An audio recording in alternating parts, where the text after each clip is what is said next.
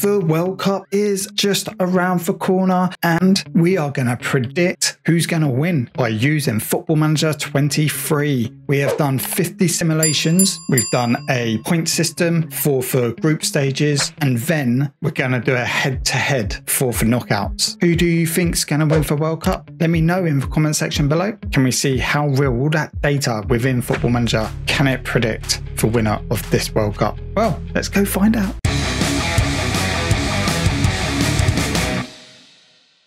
Right, so I've gone to the FIFA.com website and I will leave a link and you can put in what you think for how it might go through. And again, let me know in the comment section. I'll be very intrigued to see if everyone else gets the same result that we get today. So we're going to start off with Group A. We've got Qatar, Senegal, Ecuador and Netherlands. Netherlands is going to win the group. Then it's going to be Ecuador in second place, Senegal in third place, and then Qatar bottom. So you get 1 point for getting second round, 2 points for quarterfinals, 3 points for semi-finals, 4 points for being runners up, and you get 5 points for winner. I didn't do any third place. I just thought, you know what, keep it simple, 5 points across the board. So now that gives you a bit more information of what we did. Let's continue into Group B and finish these groups. Group B, England top, USA second, Wales third, and Iran fourth. And then we go into Group C. Argentina wins, Poland comes in second, not far behind. Mexico comes in third, and then Saudi Arabia comes bottom. Qatar got 0 points, Saudi Arabia got 0 points. They're the only two teams who did not get through to a second round. Group D, no surprise, France to come top, and then Denmark, and then Australia gets third, and Tunisia comes bottom of the group.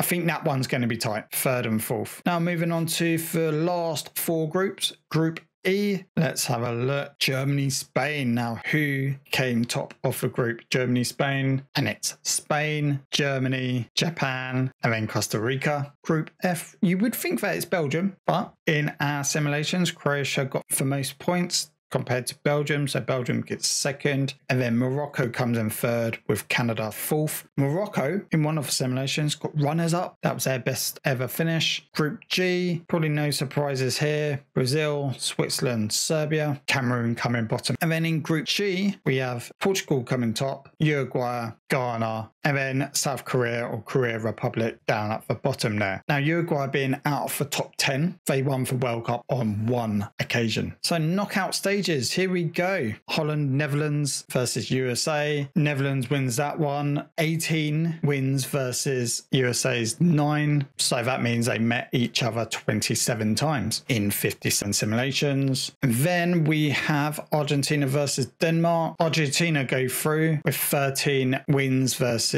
Denmark's 8. Total meetups 21 out of 50. Then Spain versus Belgium. Spain wins that one 12-4. Absolutely battered it. They met each other 16 times out of 50. Then we have Brazil, Uruguay. This one was really close. Brazil nicks it. 7 wins to Uruguay's 4. Wow, very, very close. And then we move down to the next bit of the tree. So we start off with England versus Ecuador, and England wins that. 22 wins versus Ecuador's 1. Absolute domination. And then we have France versus Poland. No surprises here. France wins this one, 16 wins to Poland's 6, meaning they played each other 22 times out of 50. That's leaving big quarterfinal. England versus France. Croatia versus Germany. Germany nicks this one. Very, very close. Germany won 8. Croatia won 6 times, meaning Germany goes through. Portugal, Switzerland. Who's going to meet Germany in the quarterfinals? And it is Portugal. Portugal won 13 times versus Switzerland's 5, meaning they played each other 18 times out of the 50 simulations head to head. To start off with Netherlands versus Argentina. And you would expect this to be really close head to head, but no. Holland won it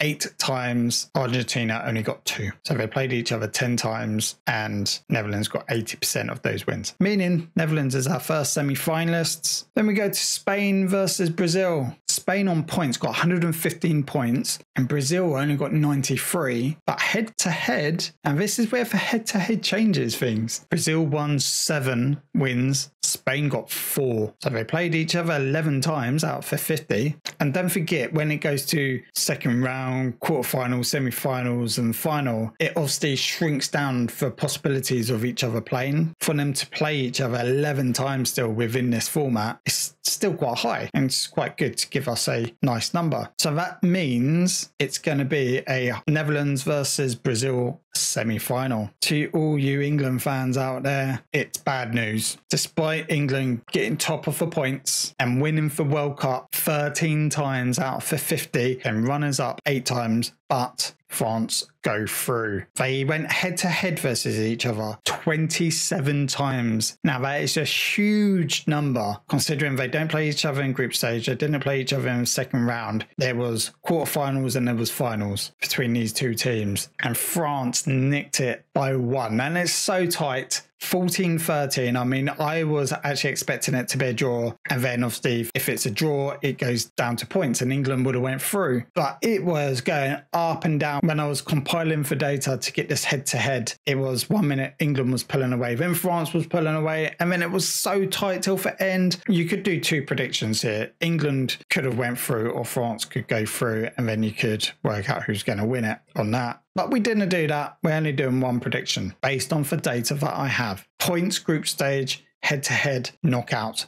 So let's go to our last quarterfinal, Germany versus Portugal. They only played each other 3 times out of 50 and Portugal nicked it. Portugal beat Germany 2 times and Germany won once. Now again, is that enough data to go on? Maybe. But if I played this 100 times, it could have just been for the fact that Portugal beat Germany 4 times and Germany won 2. So at our semi-finals, we have France versus Portugal and then Netherlands versus Brazil. So still Cristiano Ronaldo can win the World Cup in his career. Obviously, it's all over for Messi. Netherlands versus Brazil. They played each other 5 times and the Netherlands nicked it. 3 wins to Brazil's 2. So we have our first finalist, and that is the Netherlands. Our second semi-final, France versus Portugal. They played each other 10 times. France absolutely dominated it with 7 wins versus Portugal's 3. I don't see a third place here, so I'll just tell you it was Brazil versus Portugal, and they played each other 19 times across 50 simulations. Portugal won it, beat Brazil for 3rd place,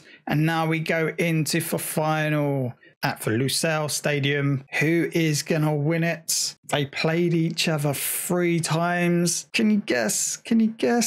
Are we going to go for favourite France with the points, or are we going to go Netherlands based on head-to-head? Remember, there has been teams knocked out. I mean, France beat England. England had the most points out of anyone, and France beat England by 1. It's going to be that tight. They only played each other 3 times in 50 simulations. Who's going to win it? It's France.